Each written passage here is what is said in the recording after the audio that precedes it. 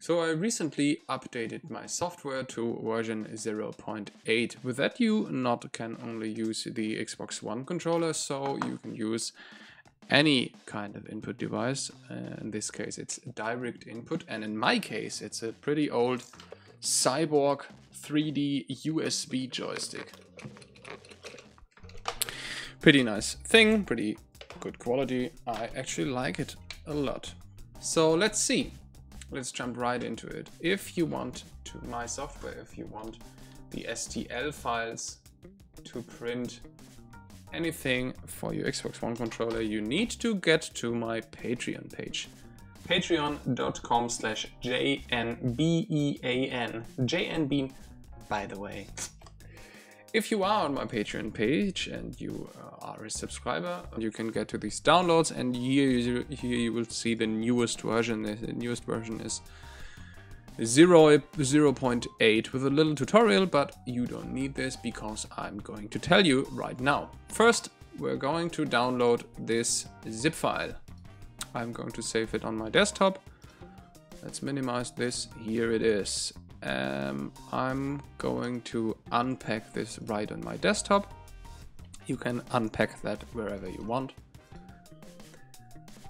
This is the folder you downloaded, and here you can see the layouts folder. There are all layouts saved. There are 3 sample files you can use if you want to use. If you don't want to use it, you can just delete them with your delete key. Just a normal file. This one is the application itself. You will start it as administrator, and then you can see all the magic happening. Here are the 3 layouts we just seen in this layouts folder. With this you can select 6 gear, that's the layout that's actually loaded right at the moment. You can use automatic, you can use sequential. These are just my layouts I used to, I've tested them in Beam.NG, and they're actually quite fun. So the new thing in version 0.8 is the actual differentiation between the Xbox input and the direct input. In this case it's a joystick, and in this case it won't work because I didn't plug in my joystick. Right now we can see here in direct input you see this Cyborg 3D USB, and that's actually this one I just plugged in. With activate you will see this small black dot, and it's going to paint the moving of the actual joystick, as you can see here. You can actually use that however you want. You can just take the first gear in this example, you can set it wherever you click. First gear up there, second gear wherever. This is just this standard H pattern on a regular manual shifter. With the reset image button you can reset the image, who would have thought. This is just a list for all the layouts. As I said before, you can load them, and if you're changing something like this first gear, whatever, you can change that and either save it as the original name with this sequential, or you can name it whatever you want, and it will appear in this list, and it will appear in this folder I showed you before, in this layouts folder. So you can delete it however you want, and you can save them right there. So the changing between the Xbox One controller and the direct input is actually just actually just possible while using the software, and does not need any restarts or anything. So right now, as I was asked on YouTube, let's see, it's Zikitze. Zikitze, I hope I spelled that wrong, right. So he asked me if I can do something like this, the PRNDL, and my layout I used for this is this automatic layout. You can load that, and these are the gears used for Beam.NG. Because I'm a cheap fuck, I just don't have any kind of wheel. So for my foot pedals, I'm actually using a Bluetooth page flip controller to actually change your PDF pages while you're making music. However, it's actually quite usable as a throttle and brake pedal. So let's see. Right now we're in automatic mode. So you can see as well on the right, on the top there's my parking. Right down below there's my reverse gear. This is neutral, and down here is automatic driving. So let's test that out. Quite laggy, nice. That mouse is pretty disturbing.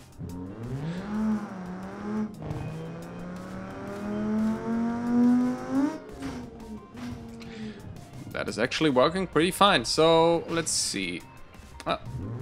Direct shifting into reverse, and of course the car is not going to come out of there.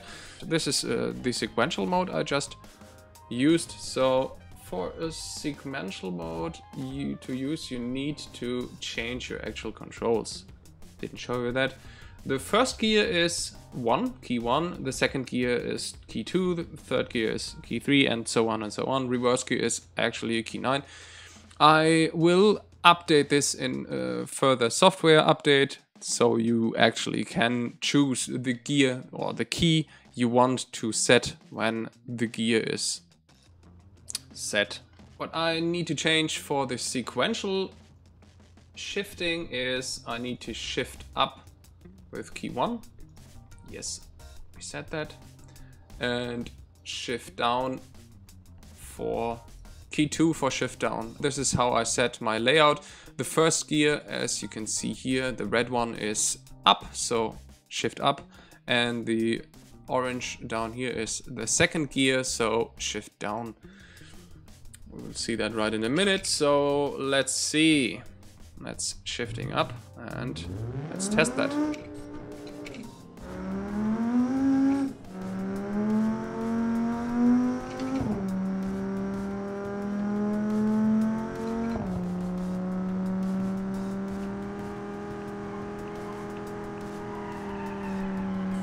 A bit loud. I am not the best driver, as you can see, but the shifter is working pretty nice. So let's test the last feature. You already seen in my last video that the shifter on the Xbox controller itself is working pretty fine. Let's just see the Gear plus R load layout. With this load layout button you can load the layout, and then you can, of course I need to change the control for the first and second gear. You can always use the keyboard, you don't have to use the joystick for it. So let's see if I can shift in those gears without any layout on the joystick itself. I've already tested it with some cardboard. See right here. This is just a little bit of piece of cardboard. I just set that in this joystick so it's staying in position for first gear, or for the automatic shifting for parking, reverse, neutral and automatic driving. Let's see if I can use this one to shift manually. Of course I need a car that is able to shift manually, and let's see if I can do anything. Oh, that already looks quite good.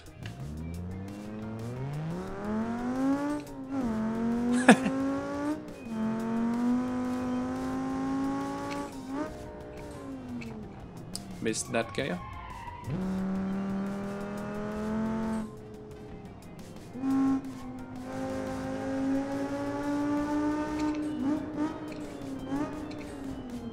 Where's the fourth gear?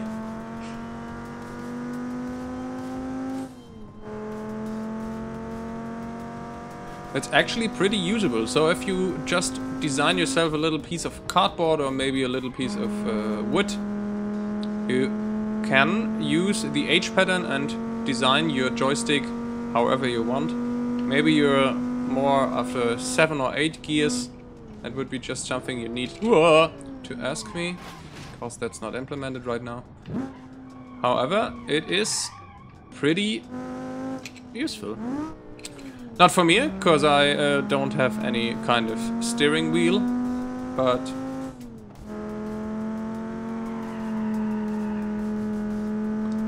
it's always the problem with testing my software. I just can't seem to stop at any given point, so let's just crash that thing in the wall and nice. That is really all I wanted to show you today. So if you like my work, if you actually like what I do, please consider giving me a thumbs up. If you, however, don't like what I've done here, giving me a thumbs down and maybe let me know what I can do better the next time. Consider being my Patreon. You will get access to the software and all the STL files for this nice little 3D printed gearbox for the Xbox One controller. And yeah, that's pretty much all I have to say for version 0.8. The next video will be for new features. However, if you want new features, feel free to comment.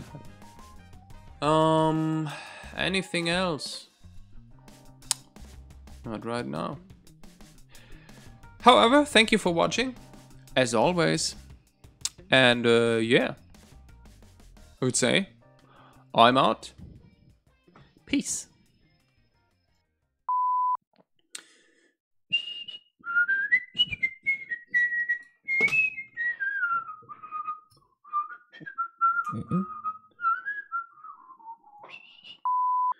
Nice, nice. And I deleted my notes.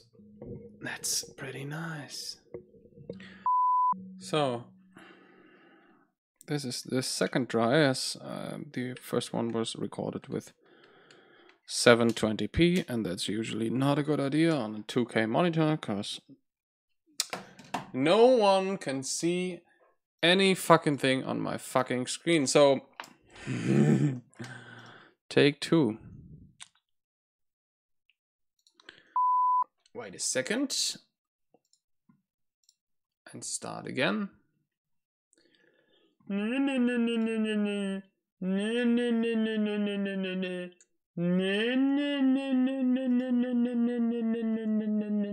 All right. So